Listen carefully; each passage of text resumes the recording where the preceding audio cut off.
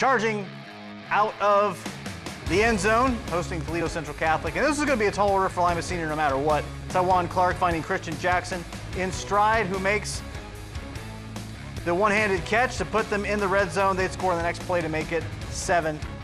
Lima trying to respond. Aiden Howard to Samarian Doty, who makes a few defenders miss and picks up the first down. Then Aiden Howard looking, finding Arian Manley.